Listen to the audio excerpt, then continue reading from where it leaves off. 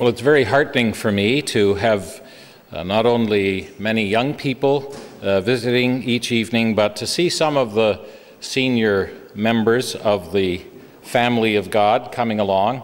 We thank you for your prayers and your encouragement, although you've learned many of these things before I was born, but I'm grateful for you coming along and being such an encouragement to us. And as the Apostle Paul said, to stir up our pure minds by way of remembrance. And I trust that this will happen this evening and we'll enjoy together the blessed truths of the Apostles' doctrine and prayer. In Lesson 2, we thought about the 4 gatherings or purposes for gathering in the early church, 4 key reasons to gather. We saw that they showed the outflow of truth and love and worship and power. The apostles' doctrine, fellowship, breaking of bread, and prayers. These are the first and last, and they show this wonderful link that God has given the church. We have been commissioned with a massive task to reach the world for Christ. The Lord Jesus will not be satisfied with anything less than world dominion. And he has commissioned us to be involved in this great work. And therefore we need a supply line to headquarters. We need a means of communicating with God and a way that God may flawlessly communicate his will to us. And how God has given this to us is through God speaking with us through his word and we speaking with him through prayer. And I'm just going to read a verse or two with you in Acts, the early chapters. In Acts chapter 1, first of all, and verse 14. These all continued with one accord in prayer and supplication with the women, and Mary the mother of Jesus, and with his brethren. We see it again in chapter 2. They were all with one accord in one place. When the Spirit of God came down upon them, they were all filled with the Holy Spirit, we read in verse 4. And we discover that as we read through the book of Acts, one of the marks of the church was that in moments of crisis, they turned instantly to God in prayer. That in times of persecution, rather than withdrawing and retreating, they prayed that God would give them boldness to move on in triumph against the forces of the enemy. They expected God to answer their prayers. They believed that prayer was something that they had not invented. They didn't think of themselves as beggars coming to a reluctant God, but as children coming to a father. The Lord Jesus had said, "The Father himself loveth you. And fear not, little flock. It's your Father's good pleasure to give you the kingdom. And hitherto you've asked nothing in my name. Ask my Father, and he will do it for you."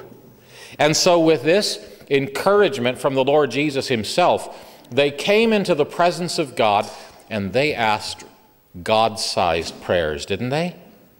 They asked big things of God.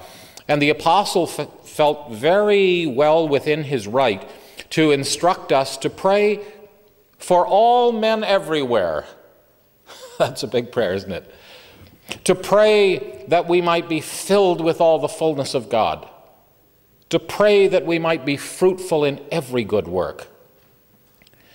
So as we think of this marvelous link that we have with God and this wonderful way that God communicates flawlessly to us through his word, I trust the Lord will encourage our hearts to realize that we're not on our own here. He has commissioned us. He has called us to a great work, but he has not left us to our own resources. And to lay hold of the riches which God has made available to his people. Now we want to think first of all about the apostles' doctrine. They continued steadfastly in the apostles' doctrine. Sometimes we separate in our thinking practical Christian living and Bible doctrine, as if somehow doctrine was impractical. But the word doctrine is simply the word for teaching, and it embraces all of the revelation of God, what might be called the faith or the truth once delivered to the saints. The full expression of the heart of God revealed to us in the Word of God. This is obviously a remarkable book. When you open this book, you're actually opening heaven. And you're looking right into the mind of God, and you're thinking God's thoughts. And you have available to you as your 24-hour-a-day private tutor the very one who inspired the book in the first place. The Holy Spirit of God, who breathed, who bore along those holy men, selecting different men with different personalities and different vocabularies and different life experiences. He worked through these men in such a way that they communicated, manifesting their personalities on the pages of Holy Scripture, writing as other men didn't write, and yet the finished product was the very Word of God. This comes to us in three stages. There is, first of all, the wonderful work of revelation. To think that the mighty mind of God could somehow be communicated to men. God said, I'll speak to you with stammering lips and another tongue. I'll get down to your level. It will be here a little, there a little, line upon line, precept upon precept. I'll communicate it to you in such a way that it will be the very mind of God, but it will be communicated in a way that you'll be able to understand it. And so the truth of God, first of all, came in one glorious stream of truth, the unfolding, the progressive revelation of God from the earliest days when men like Job, Moses, picked up their pens and began to write, and God communicated his truth, first of all, from his heart to holy men by revelation. And then we have the second stage of inspiration, the process by which the truth of God passed through these men's minds and hearts and personalities and life experience onto the pages of Holy Scripture in such a way that it was a flawless transmission of the truth of God. Then, lying latent on the page, the Spirit of God then, by illumination, takes that truth off of the page and brings it into our hearts and minds in such a way that we become living epistles. The very truth that men could read if they dared open the Bible, they can read in your daily life.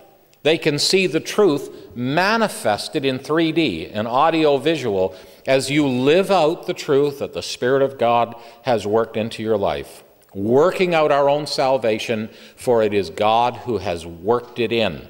And so we manifest the truth, which was first in the heart of God, communicated to holy men, transferred onto the pages of Scripture, and then by the Spirit of God revealed to our hearts so that we might live out the very heart of God before men, that men may see our good works and glorify our Father, which is in heaven. Absolutely breathtaking, isn't it? I think it's just so wonderful that God feels that somehow through the transmission there still can be sufficient truth communicated through our lives. It's not so badly distorted that God says, I'm sorry, I can't use that. It's not fair to give people the impression that I'm like this. No, God somehow has found a way to use us with all our faults and failings and weaknesses. Somehow God is able to translate through our lives this wonderful truth.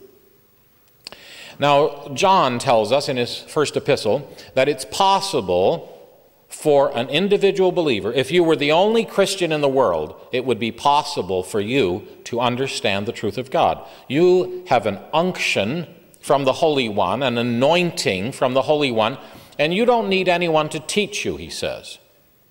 If you were a Christian in an isolated Muslim village somewhere in North Africa, you would be able to understand sufficient truth to live the Christian life as the Lord meant it to be lived. There are Christians in some parts of the world have only a few pages of Scripture, but they have the Holy Spirit of God, and He's able somehow to use the truth that they have to transform their lives to be like the Lord Jesus. We heard of one man who trusted the Lord in Siberia before the wall came down. He had no Bible, but he had a passion to know God. And he said, well, we had dictionaries of atheism. And in order to argue against the Bible, they had to quote the Bible. And so I got scissors and glue and a notebook, and I cut all the Bible verses out of the dictionary of atheism and stuck them in a notebook. And that's what I read, and that's how God saved me. Oh, the mighty power of the Word of God, the transforming power of the Word of God. On the other hand, there are some people who say, well, I'm just a man of one book, I just read the Bible, I don't read other books. Well, as we noticed the other evening, God has seen fit to enrich the church. When the Lord Jesus rose from the dead, before He went back triumphantly to heaven, He shared the spoils of His victory with the church. And He enriched the church by giving, among other things, teachers to the church. Those who have a special gift, not to understand the Bible, that's given to every one of us. If we have the indwelling Spirit of God, we should all be students of the Word of God, and the truth of God is within our grasp. But God has given certain individuals a supernatural ability to clearly communicate the truth of God in a cohesive and comprehensive way, in such a way that God's people can receive it and enjoy it and live it out. And we notice from Ephesians 4, the role of the teacher is not simply to teach the Word of God, but to equip the saints so that they can study the Word of God for themselves and pass on the truth that they know. As Peter said, if someone walks up to you and says, what is it about you? Why are you different? You should be able to clearly explain the reason for the hope within you, to clearly explain why you believe what you believe. Now, the Apostles' doctrine is not simply a wedge of truth. The Apostles' doctrine covers every issue that impinges on the life of the individual believer and on the life of the local church. This Scripture, said Paul to Timothy, is sufficient to equip you for 4 key things. It is sufficient to help you with teaching sound doctrine, for refuting false doctrine, for correcting bad morals, and for instructing you in good morals, both positively and negatively, both theory and practice, if you will. Paul said it is sufficient to cover every aspect of doctrine and practice. Now, there are some Christians who would say the Bible is good as far as it goes.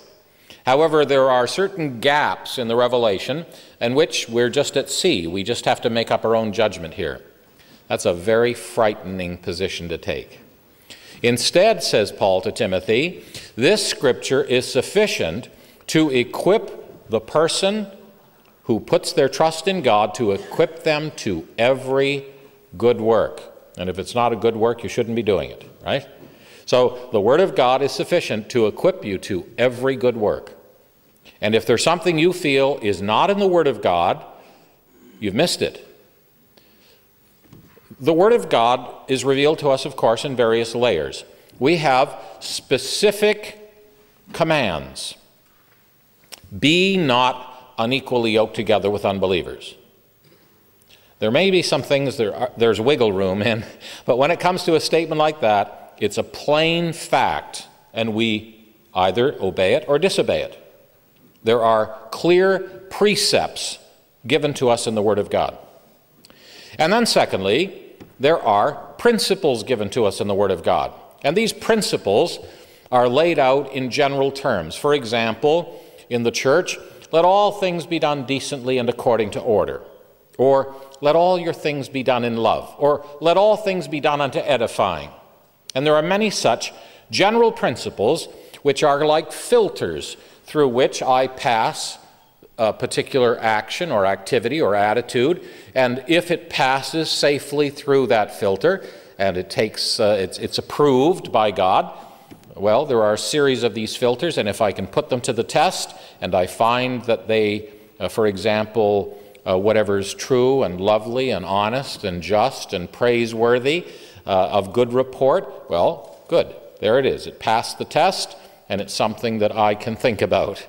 So God has given us these principles, not necessarily always in general, specific precept, but general principles. And then thirdly, the Apostle Paul tells us that God has communicated some truth to us by examples. These things were written for our examples, both positively and negatively. They're written to warn us. They're written to teach us, positively and negatively. As they say, some of these stories in the Old Testament, no one's absolutely useless. You can always be a bad example. And so there are some of these bad examples brought before us. Don't be like this. Don't do that. And on the other hand, there are good examples set before us in what we ought to do. So we have another layer of truth, of examples that are given to us in Scripture relative to our behavior and our belief. Now, I've made some comments here regarding the teaching of the Apostles' doctrine. I have quoted 2 Timothy 2:2, which speaks to us of the need not only to embrace the truth, but especially for those who are equipped to teach and to lead in the life of the church. It's our responsibility to pass on the truth to faithful men. Now, there are some who say the sheep and the lamb should always feed together. In other words, everybody should be together for the teaching of the Word of God. Well, the Bible tells us that older women are to teach the younger women. That obviously is not in a general meeting of the church. Likewise, here we discover that the more mature brethren are to take younger men who are serious about the things of God, who are faithful men, who are committed to the truth of God and to living the life of faith, and they are to take substantial time to communicate the truth to them. This is not some sort of general meeting. This is a specific responsibility to pass on in an orderly way, in a systematic way, the truth of God to another generation of faithful men who will not simply live it out, but who will also teach it to others. So this is something that's quite specific, isn't it? The passing on of the truth to others. I mention here that especially those who are responsible in the local church for the teaching of the Word of God, they need to be aware. There are a lot of dangers out there, and one of the marks of our present day is what we might call intellectual mobility. There was a day when people lived on the farm, they rode down to the local church, they listened to the teachers within that local church, and they went home again, and they were largely untouched by the broad, sweeping winds of doctrine that may be out there in the wider world. But today, through internet, through magazines and audio tapes and all sorts of other means, the believers are confronted with a wide array of ideas regarding the truth of God. I have included a little later in our study a series of tests simple tests which Christians may use when they hear certain things to assess orthodoxy. Is it true? Can I trust it? And in the back of our notebook, there are two charts, one which is a list of the major doctrines of the Bible, and this, I hope, will be especially helpful to elders who, as they listen to the ongoing ministry in the life of the local church, will be able to track it and see if there are gaps in the teaching of the Word of God. Now, some would say, well, we wouldn't want to do that because then that would be overriding the Holy Spirit. Don't you know that the Spirit is the one who communicates to those who teach the Word of God, and we wouldn't want to interfere with that? Well, the Apostle Paul obviously didn't know about that because he wrote to Timothy, and he specifically told Timothy, for example, in 1 Timothy chapter 6, verses 17 through 19, and 2 Timothy chapter 2, verses 11 to 14, he gave him specific instructions on what to teach the saints. He said, now you be sure and tell the people this. So it seems to be quite appropriate that senior men who are listening to the teaching of the Word of God will say, this is an area we haven't been covering. I want to warn you, brethren, if you neglect a particular truth, the devil will teach it. The church suffers for a heresy, for everything they fail to teach. And if you don't teach the doctrine of the Holy Spirit, you can be sure someone else will do it with a very different twist. If you don't teach the doctrines of salvation, if you don't teach the doctrine of the person of Christ, if you don't teach these things, then that's where error comes in. And when you suddenly stand up on your hind legs and say, wait a minute, what's this? Say, well, that's no way to teach it. And they say, well, we never heard about from you at all. I like how they teach it better than how you don't teach it. And so it's important for us that as we see the ministry in the life of the local church, you know, there are certain passages and certain themes that are much more amenable for teaching. I ran a publishing house for many years, and we would get, for every book on Romans, we'd get half a dozen books on Ruth. The book of Ruth's a nice little book, you know, and it's nice to write about it, nice to talk about it. Much easier than plowing your way through the middle chapters of Romans. And the tendency is that in our public ministry sometimes we tend to slide over some things and not deal with other issues. How important it is for us to see not only all the doctrines, all the teachings in the Word of God, but to see the proportion and balance which the Spirit of God gives to those doctrines, so that we don't major on minors. You'll see, for example, very often in the life of the local church, that we have a great deal of teaching on devotional ministry, on information, you know, the types of the Old Testament, the stories of the patriarchs, all sorts of interesting things that we hear. But how much of our public teaching is on, for example, how to get along with each other? Now, when you read the New Testament, it's just full of instructions on how to get along with each other, isn't it?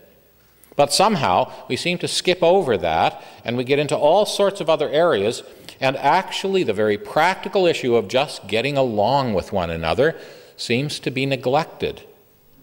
So as we consistently, carefully work our way through the Scripture, it's a big book and there are a lot of issues.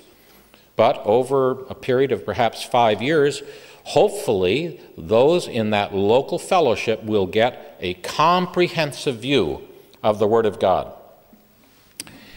The second thing I pointed out here is that we not only need to be aware of the winds of doctrine, the issues. I'm not saying that all Christians should, but those who are responsible for the teaching of the Word of God should know the dangers out there and be able to warn the people of God. Paul certainly did. He understood the issues of a rising neo-Galatianism, of legalism. He knew about the issue of Gnosticism, the issue of Greek philosophies, and Colossians chapter 2 is a classic example where he deals with 4 issues, the devil's trap line, and the answers to each. So Those who are responsible need to build protective walls for the people of God to protect them against the assault of the enemy against the truth. And then, of course, number two, we need to be prepared. We need to be prepared. It's far better to give preventive medicine, to give good, healthful teaching. That's the word that Paul uses to Timothy most often. He says that this teaching should be health-producing. It should be appetizing, and it should be invigorating to the people of God. As we pass on the truth of God, you know, there are some people who actually make the Bible boring. You have to work at it to do that. The Bible is a thrilling book. And we should not only think about what we're going to say, but how we're going to say it. If your wife simply drags some potatoes out of the garden without washing them, threw them in the pot, threw them whole on the table, there you go, that's supper. Well, thank you very little. It would be nice if you'd use a little garnish and fix things up so that it was a little more appetizing. There are some preachers who spend all their time in the garden and no time in the kitchen. And they haul in all of their, shall we say, exegesis. They tell us how many Greek words there are and how many times the word "and" occurs in the passage. All very interesting things, but some of those things, the digging around in the garden, we don't need to know about that. What we do need is teaching that actually comes to life in us. That's what we want, isn't it? We want the teaching to be easily absorbed. We want it to invigorate us. We want, at the end of a time of teaching, to say, ah, so that's what the Lord wants me to do. That's the change He wants in my life. That's the next thing on the list. Good, good. That's what I want to do then. The Apostle Paul, as he wrote, as I've mentioned here, was always practical in his teaching. He always had a therefore. In the light of this truth, how should we live? And as the Lord Jesus said, if you know these things, happy are you if you do them. Not if you know them. The joy in truth is not in knowing it, but in living it, in doing it, in seeing the truth come to life within me and be practical and useful. I suggest that we need to be thorough. The danger is that we only have a fragmented view of Scripture. Sometimes Christians who are exposed to a lot of teaching feel like they're trying to put the jigsaw puzzle together and they've never seen the picture on the box. Isn't it helpful to see the picture? So that at least you sort of know where things go. It gives you some anticipation as to how things actually fit together. And thanks be to God for those Christians who spend sufficient time in the Word of God that they can show us how some of the pieces fit together. They can show us how these truths run through the Word of God and how they connect with one another. Because sometimes we feel like our brain's in a blender. We have all these bits and pieces flying around in our heads, and for the life of us, we don't know how they work together. Truth is a body, and these truths all fit together somehow. And we are grateful for those who spend the time and who think carefully through it so that we don't just get a little of this and a little of that, but we start to see bone come to bone, and we see how it works together. Now, Paul warns about doctrinal error. I mentioned that the Bible's friends have caused us some grief, usually by having the truth out of place or out of proportion. There's a danger that sometimes we take a truth, a good truth, but we don't have it in the right place in Scripture. It's misapplied. And we need to rightly divide the word of truth. Very often we'll see people who misapply teaching regarding Israel to the church or the kingdom to the church. There are some people trying to live in the last dispensation under law, and there are some trying to live in the next dispensation under the kingdom. And we need to rightly divide the Word of God. At the same time, we don't want to overly distinguish things so that we separate things that are connected. And sometimes when we look at the various periods of time in the Old Testament, we don't see the commonalities. We don't see the flow of history and how God's purposes reach from creation to consummation. So it's important for us to make careful distinctions that the Word of God does, but not to overly subdivide the Word of God and essentially take the butterfly and cut it into pieces to see how it flies, and it doesn't fly anymore. So we want to see how all of these pieces not only distinguish from one another, but we want to see how they all work together and form this cohesive whole. I give you some reasons here. I'm not going to spend a lot of time on them, but I give you some reasons why there is error, why there are so many different views on the Bible. This is a common question, isn't it? If the Word of God is clear, if the Spirit of God has been given to every Christian, why is there so much differing opinion? Why is there so much confusion in Christendom? And I suggest a few reasons, but I would simply point out that for some people, they have a vested interest in some things not being true. Because the truth cuts us, doesn't it? The Word of God is a sword that separates between soul and spirit, is a discerner of the thoughts and intents of the heart. And so the Word of God will come in and it will touch me. It will convict me.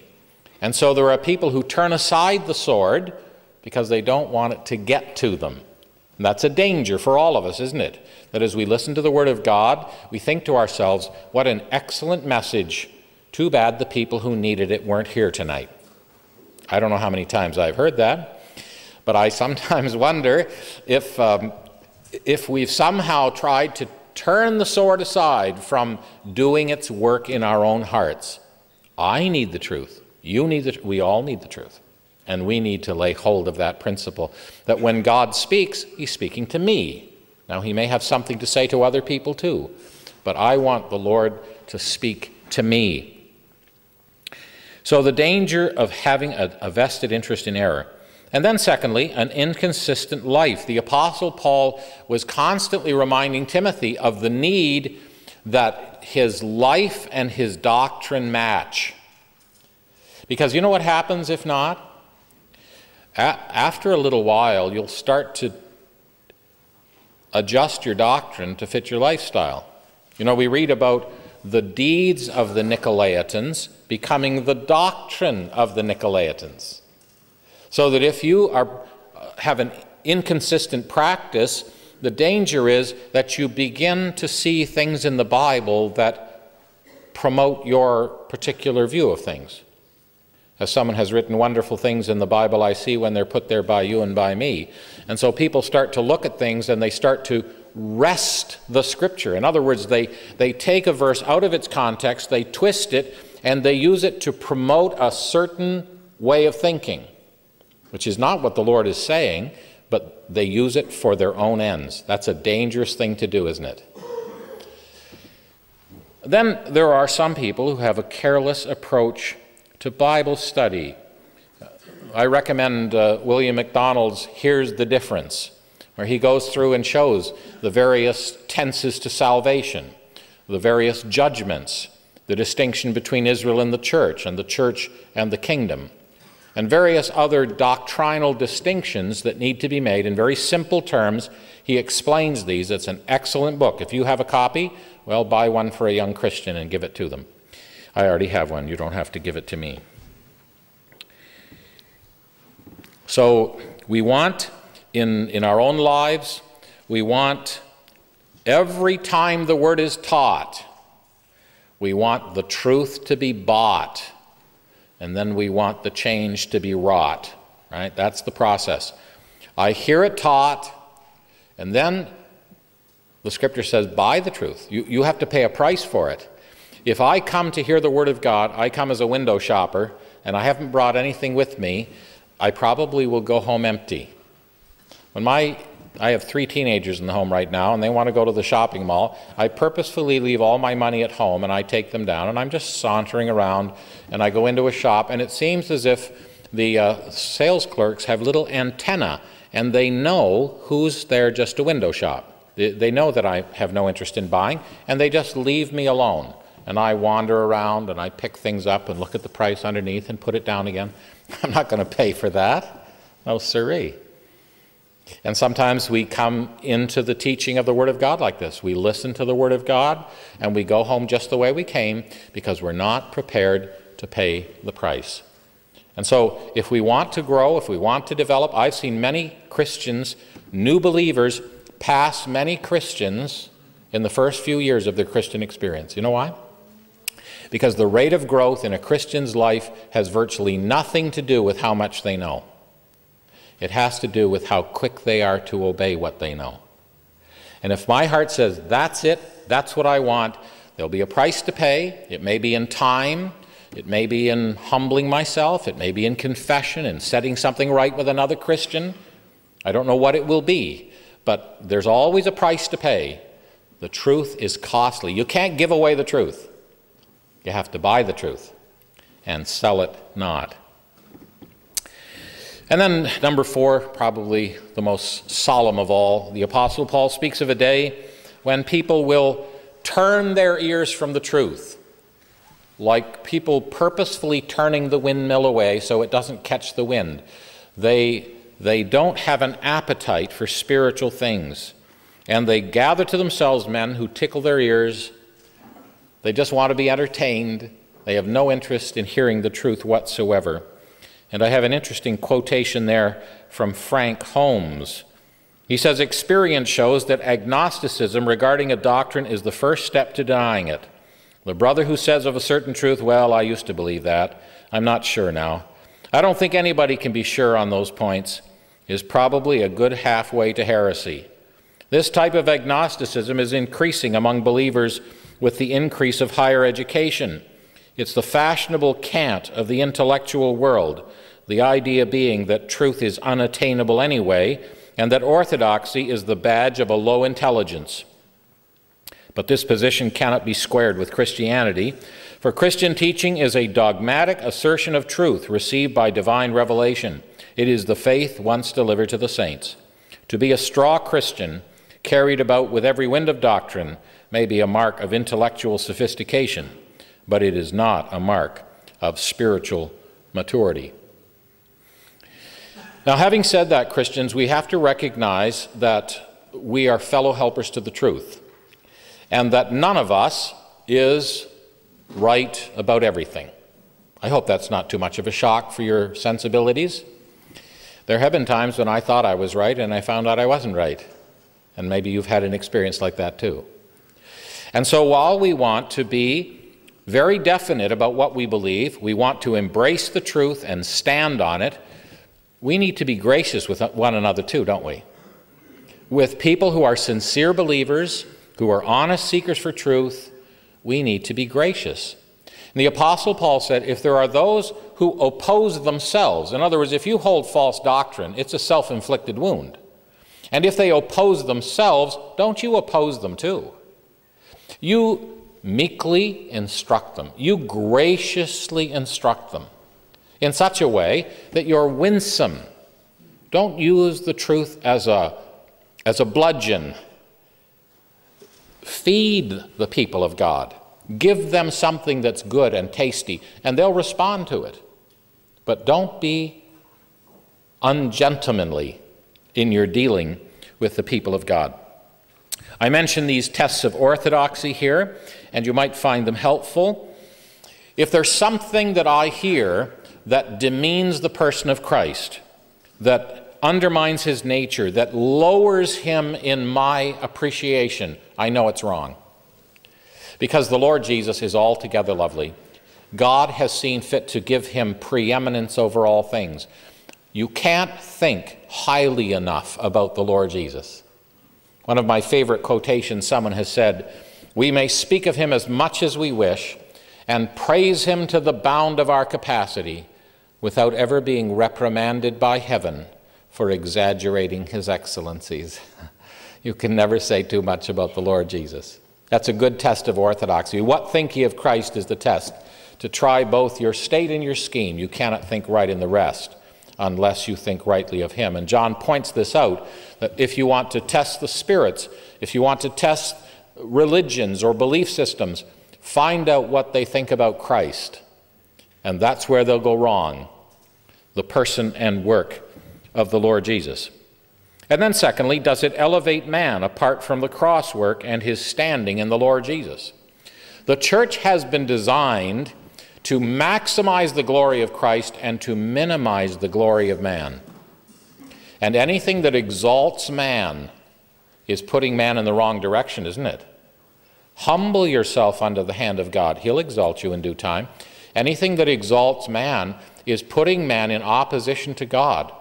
The story is told of the young man in the prayer meeting who waxed eloquent one night and said, "Oh, Lord, humble me." And an old brother called out and said, "Don't do it, Lord. Let him humble himself." It's a solemn thing when God has to humble you. Humble yourselves under the mighty hand of God. He'll exalt you in due time. You see, the world's upside down because of sin, isn't it? When the early apostles went out, they accused them of turning the world upside down, but it was upside down already. They were turning it right side up. And anyone who thinks that they're going to the top is actually going to the bottom. The Lord Jesus went to the bottom, and where is he? Well, he's at the top. You have to fight your way to the bottom. There's lots of room down there. That's the battle, isn't it? Not to fight your way to the top, but to the bottom. And so anything that elevates man apart from the cross work is wrong. Does it depend on an obscure verse or a forced interpretation? Now, Christians, it's not just the cults who are guilty of this, is it? I've heard quotations, I've heard verses taken out of Deuteronomy and Leviticus and applied in all sorts of creative ways. We need to be very careful that we're not using verses like this to push our agenda when it's really not what's in the heart of God at all, and actually using it to fashion burdens for the people of God, to restrict the people of God in their manner of life in a greater way than the Lord himself would do it. We need to be very careful about that. And taking verses about, for example, a woman in man's clothing and making that out to be a certain kind of clothing and proving the case from that is really a wresting of the scriptures, isn't it? If you go over to the Middle East, you'll find out that both the men and women wear skirts, if you'll excuse the phrase. And so it certainly doesn't mean what it's applied to mean. You go to India, and it's the men who wear the skirts and the ladies who wear the pants, and whatever you call them over here, trousers. And you know, you go to different cultures and different situations, and to somehow take that to mean that this is what the Lord had in mind. Well, I mean, a person can say, well, maybe this is a sort of an extreme application, and maybe it'll give you a little help here. But to say that that's what the Lord meant when he wrote those words is not fair to the text. And I think there are many such things where we grab a verse here and there trying to prove our case, and we're not being fair because we're saying this is what God is saying, right? That's what we're saying. We're saying this is the Word of God, and this is what God is saying. And God takes offense at that, you know. In fact, the prophets of old, if they spoke words that were not the words of God, they were to be taken out and stoned with stones till they were dead. So it's a solemn thing, isn't it? When we take things and say, this is what God is saying, when in fact God's not saying that at all. So we need to be very careful about our applying Scripture to prove our case. Taking an obscure verse or an enforced interpretation to prove our case. And then, does it contradict the overall tenor of Scripture? This is one of the great things about having a sweeping understanding of the Word of God, that when somebody turns to a passage in Ezekiel and says, this is what it means, I may never have studied that chapter, but if I have an understanding of the basic themes of the Bible, I can say, well, I don't particularly know what it means, but I know it doesn't mean that. Because I have an understanding of the broad base of Scripture. When we open the Word of God, we discover there are four major themes in the Word of God. There's the revelation of God's person. and the revelation of God's plan, and the revelation of God's provision, and the revelation of God's people. That's it. That's the full revelation of the Word of God. The revelation of God's person, the doctrine of God the Father, God the Son, God the Holy Spirit. The revelation of God's provision. God is a giver in creation, in providence, and in redemption. The revelation of God's plan. God is working out His will in history. And the revelation of God's people, the Jew, the nation of Israel, the church, the remnant. God has worked through people. He has chosen vessels to accomplish His purposes. So when we study these things, they'll result in a different response in each case. The revelation of God's person will result in worship. The revelation of God's provision will result in thankfulness, in appropriation and thankfulness. The revelation of God's plan will result in obedience and cooperation with God in His purposes. And the revelation of God's people will result in carefulness and rightly dividing the word of truth and understanding that while everything in the Bible is written for me, it wasn't all written to me. So when we look at these themes, when we understand the broad base of the Word of God, if something comes up that seems strange to me in the thinking of Scripture, I say, well, I don't know specifically what it means, but it doesn't seem to follow the broad sweep of Scripture. I leave the rest with you. Our time is running on, but you can look at these and you can use these as a little test for teaching that you hear in other places. I want to get to the subject of prayer a little bit here, and I want to remind you that heaven is open to the child of God. And just as God reveals His truth to us through prayer, through the Word of God, He reveals His truth to us in no uncertain terms. He has invited us into His presence. Now, how does prayer work? Some people say, why do we even pray? After all, God knows everything. He's not waiting in heaven until we pray to Him. The Scripture says, before they call, I will answer. What is the purpose of prayer, and how does it work? Well, you know, at Pentecost, the Holy Spirit of God came down upon the church, and every believer was filled with the Holy Spirit. And Paul, explaining in Romans chapter 8, says that every Christian has an intercessor in the heart. The Holy Spirit has moved in to help us in our prayer life. One of the many ministries He has. He moves us to pray. He helps us when we don't know what to pray. And when we do, He translates our prayer into a God-sized request. In other words, He takes it gets to heaven in the Revised Version. He takes our stumbling request and He translates it into something that matches the will of God. Likewise, we have an intercessor in the heavens, says Paul in Romans 8.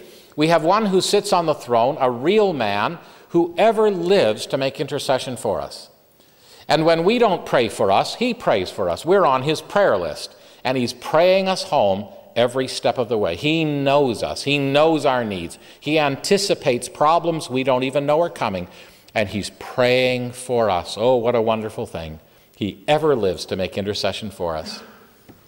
Well, now, in this grand scheme where we make requests and God provides and people are blessed and the glory and the thanksgiving redounds to God, the only bit in the whole process that we can do is the asking. He says, you ask and my Father will do it. And when my Father does it, the blessing of God comes down and it results in many giving thanks to God. It redounds to the glory of God. So God says, you ask. I'll move your heart to ask, and when you ask, I'll answer, not according to your asking, but according to my riches in glory by Christ Jesus. And many will be blessed, and much glory will rise up to God. So this is our part in the process, the asking part. And I've mentioned various types of prayer here, and little definitions, if you will.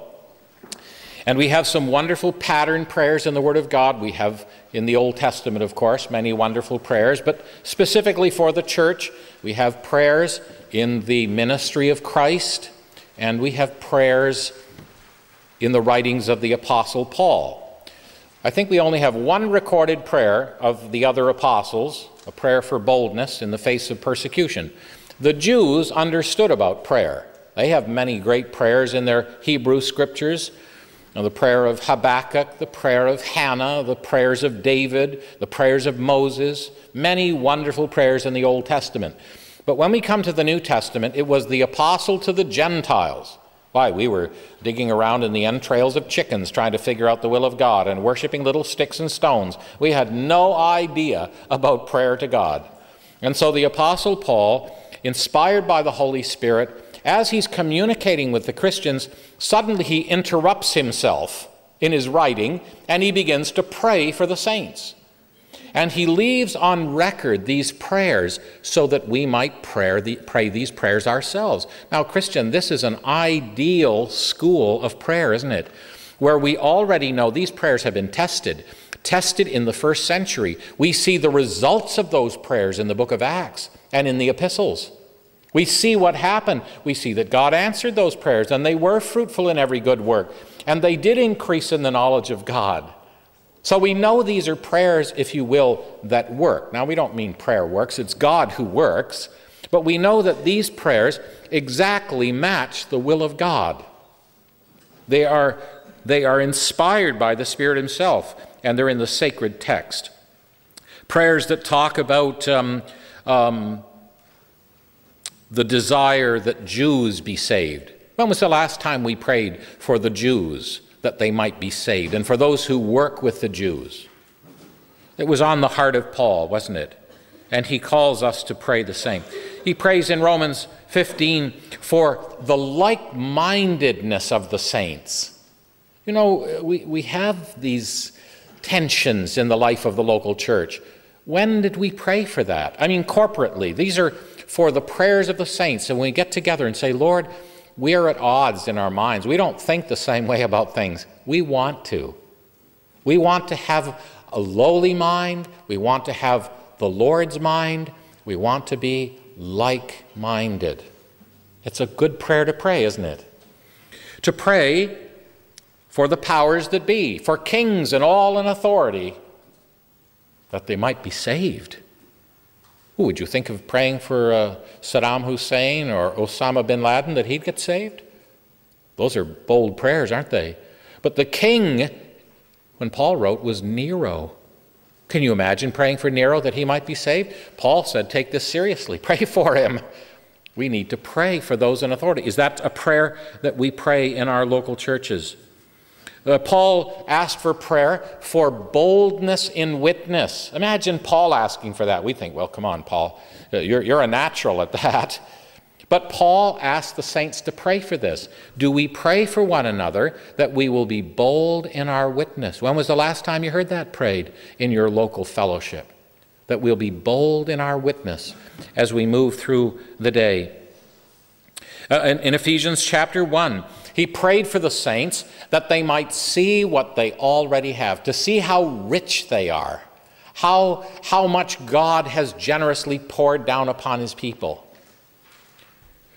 He prays in Ephesians chapter 3 that they might be rooted and grounded in love. In other words, that love might flow through their lives and that the love of Christ might fill them in its fullness, that they might be filled with all the fullness of God.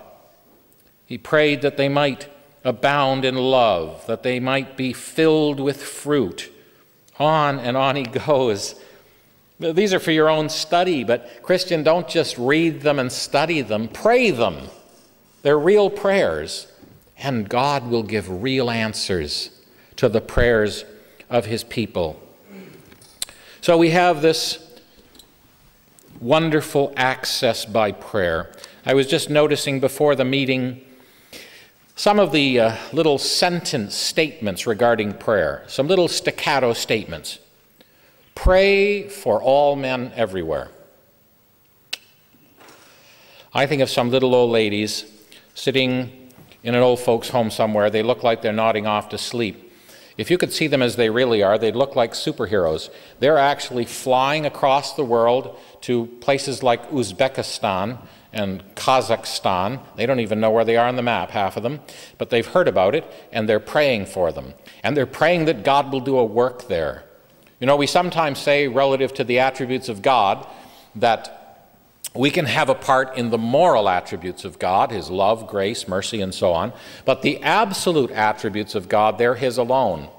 But you see, through prayer, we participate in the absolute attributes of God. When I pray, I say, Lord, I don't know what those people need, but you do. And so I'm taking advantage of the omniscience of God. And I say, Lord, I'm not there to help them, but you are. And I take advantage of the omnipresence of God. And I say, Lord, I can't provide for their needs, but you can. And I take advantage of the omnipotence of God. This is what prayer is. It's partnering with God. You know, every time you pray, you're asking God to be your servant. Ask my Father, and he will do it for you. Oh, the humbleness of God, that he would reach down to us and say, you ask me, and I'll do it. And we take advantage of this wonderful relationship with God. Christian, don't ask for little prayers. It's like asking God for change for a penny. He says, I don't think I can break it down that far. Ask me something that's worthy of me. And we need to say, Lord, enlarge my faith, enlarge my prayers. Help me to pray prayers that are worthy of God, prayers that take advantage of his generosity. And then he says, 1 Thessalonians 5:17, pray without ceasing. Now that doesn't mean you're always going around mumbling. That somehow, you know, your children come to talk to you and say, honey, sorry, I'd love to give you some attention right now, but I have to keep praying. As if it's some sort of marathon. I think it was Robert Cleaver Chapman who translated this verse, or at least gave his little interpretation this way. Turn everything in life into something to talk to God about. Isn't that beautiful? It may be thanksgiving. It may be interesting. It may be intercession or supplication or praise or worship. But everything in life is something I can take to him. He wants to be included in this. He's my Father. And I go to him by the Spirit in the name of the Lord Jesus. I'm welcome 24 hours a day. He loves to hear my voice. I don't know why he wants me around. I'm not his type, you know. But he's embraced me and he's brought me into his family. And he says, keep on the line. Isn't it beautiful when God gives his servant Ananias a responsibility to take the gospel to Saul there in Damascus? And he's heard about Saul and he's quite nervous. And the Lord says, oh, it's all right. I have him on the line. He prayeth. We're talking right now. You can go safely to see him. It's a wonderful thing to meet Christians who are, in the words of Romans 12:12, continuing instant in prayer. You know, sometimes we use prayer, I don't mean to be offensive to anyone, but kind of like holy water, you see? Somebody tells us a problem and we sprinkle it. We say, we'll have to pray about that. And as if somehow that's done something. Or we say, praise the Lord. So, well, go ahead, brother. I'll join you. To say praise the Lord doesn't mean you're praising the Lord. It's a command, is it? Praise the Lord. Well, go ahead. Feel free. But we sometimes use this little phrase as if that does the job. Well, if we need to pray about it, when would be a good time to do that? Right now, wouldn't it? Please pray for, well, okay, let's do it. When you're listening to prayer requests, pray them up as they go. You'll never remember them all. Just pray them up as you hear them. Instant in prayer. Just take it to the Lord. He's open all the time to hear our cry. And then a very solemn verse in James 5:16. Confess your faults one to another and pray for one another that you may be healed. I mentioned the other evening, sometimes, you know, local churches become showcases for perfect people. They're not that, because we sure aren't perfect. And to be able to say to, it's not that you get up and, tell everybody all of your failures. It's not that. It's that we ought to care about one another, and we ought to be able to say to another Christian, I need prayer. I'm struggling in this area right now. We all have cracks in our foundation, and we all have them, thankfully, at different places, so that I can maybe support you a bit in this, and you can support me over here in this. We need to be honest with one another and say, I'm really struggling with this.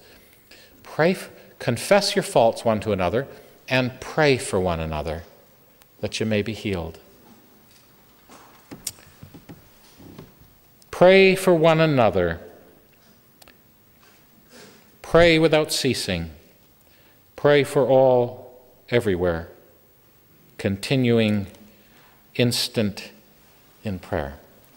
And may the Lord encourage our hearts. This is only a very cursory study of these subjects. There are huge, massive books on prayer and on the study of the Word of God. But just to remind ourselves of the vital necessity of an unbroken link between our hearts and God, between our local churches and God, that we would speak as the oracles of God, that we would communicate what is on the heart of God for His people, and that we would be instant in prayer, opening our hearts to Him, not in necessarily long, dry, convoluted, old-fashioned statements, but just to speak to God as to our Father. I mean, what does our Father think when we come into His presence and we feel obligated to make these long, swelling statements that seem to be crafted only for those who are in the room with us and not for God Himself? I think if we had longer prayers at home, we could afford shorter prayers when we get together. Brother, you can pray as long as you want in your closet. But when we get together, it's not your responsibility to somehow pray everybody's prayer all tacked on one after the other.